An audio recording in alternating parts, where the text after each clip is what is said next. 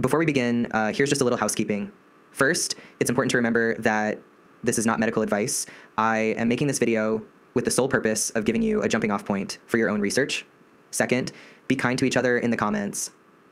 Everyone's transition looks different, and what works best for you might not be what's best for someone else.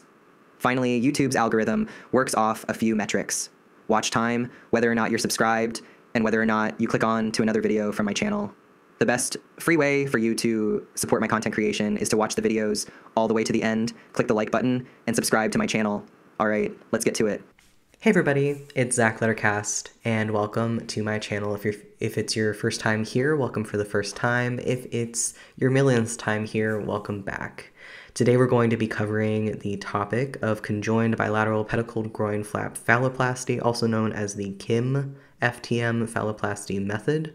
We're going to talk about just a basic overview, some pros and cons, costs, what the stages are, who offers it, and then we're going to go in more depth and talk about the surgical procedure itself. As always, remember that I'm not a medical professional.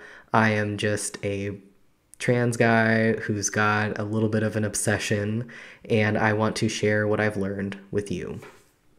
All of my sources will be cited in the description, and without further ado, let's begin. So the first type of phalloplasty that I want to approach here is called FTM phalloplasty. It is named after the surgeon who developed the method. So this is also called a conjoined bilateral pedicled groin flap phalloplasty. It's a 3-stage procedure, and it's less expensive than other microsurgeries. You can, if you choose, receive an implantation of a malleable erectile prosthesis, but you cannot receive an inflatable prosthesis. Your results are going to look like 4 inches long on average by about 1.75 inches in girth.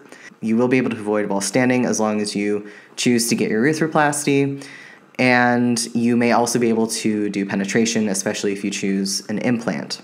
Now, erogenous sensation is achieved through a buried clitoris at the neophallus base. However, some surgeons may allow you to opt to leave your clitoris unburied, and then you will expect tactile sensation in the bottom half. The stages of the surgery are, they'll vary between surgeons, as will pretty much the stages of every surgery that we talk about. But generally, stage 1 will be your phalloplasty, scrotoplasty, and your testicular implants. Stage 2 will be your penile prosthesis implantation if you choose that. And then stage 3 will be your vaginectomy and urethroplasty if you choose those. Now, there has been a recent bigenital surgery increase, if you will, where a lot of people are choosing to not do that stage 3 with the vaginectomy and urethroplasty. As I mentioned, this is actually one of the least expensive phalloplasty options. Generally, including all of the stages, averages out to be about $23,000 US, which is really acceptable in the grand scheme of things. If you're only opting to do stage 1 and 2, that's going to knock down your price by almost $7,000. So if you're looking for something that is affordable and flexible in terms of your options with vaginectomy and urethroplasty, this might actually be your best bet. The surgeons offering this phalloplasty are few and far between. You've got Dr. Kim, who's in Seoul, Korea, and then you've got Dr. Ivan Enriquez, who is in Mexico.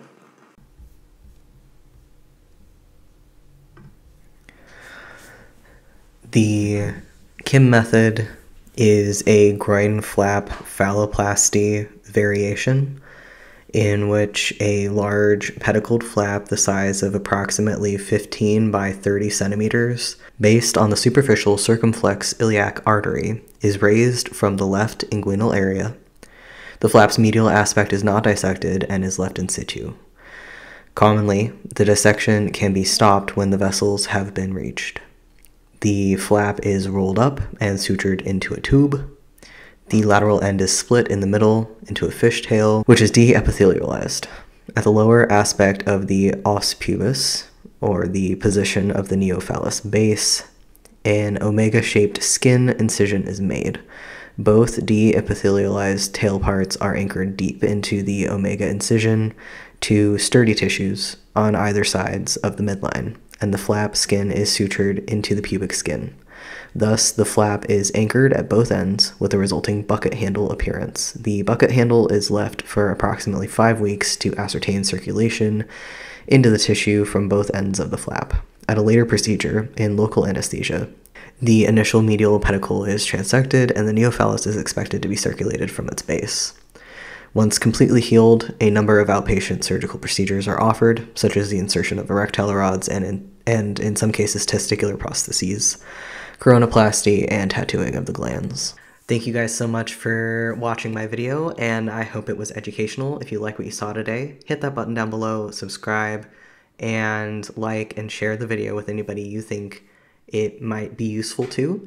And leave a comment below. Let me know what you want me to cover next. This is definitely something I'm really interested in and have a lot of fun doing. So yeah, give me the requests. I want them.